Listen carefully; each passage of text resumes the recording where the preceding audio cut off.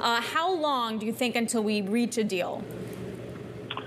Yeah, it's not clear at this point to me what the difference or what the key sticking point is. I think probably if it's wages, there's probably a little more. It'll probably be a quicker deal reached. If it's other points, I think it could take longer.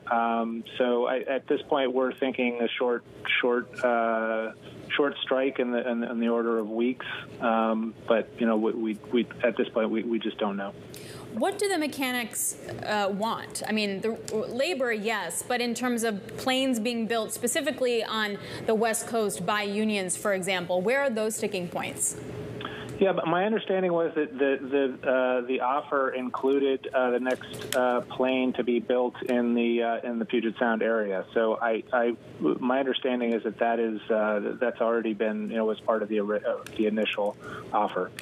So let's get this to a point here. When we talk about this company, which we know was already dealing with its own issues with regards to its 777 and broader concerns about leadership here, when you start to steer some of the rating agencies taking a closer look here, do you think we are in a position where when you look at cash flow, you look at profitability and the potential impact, how much longer does this strike have to go on when we have to really start to talk about a potential ratings downgrade?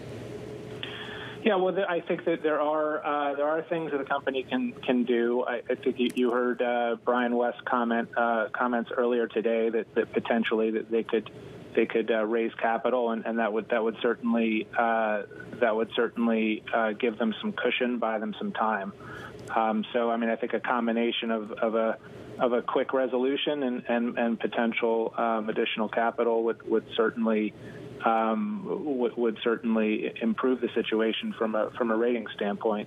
Are you surprised, though, that it got to this point here? I mean, we came out of a summer last year where we had seen a lot of strikes in other industries. We had seen the bargaining power, at least in this cycle, that the unions had and the concessions that companies had to make. Boeing had a chance to sort of nip this in the bud. This is a long-term contract. Yeah, 40% sounds like a lot. Why don't you think they were maybe a little bit more willing to go closer towards that number simply to get this off of the books? Yeah, that's a great question. I think that they may have misread the level of dissatisfaction. Certainly, the union leadership may also have misread it. It's also possible that this gives them the opportunity to.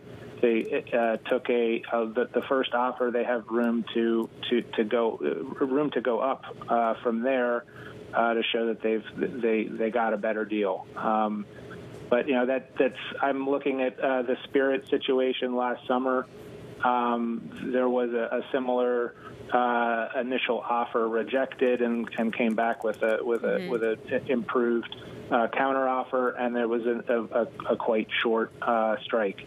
That's kind of the best case scenario from our perspective, and not a guarantee that that's how it's going to play out, but that's one way it could go.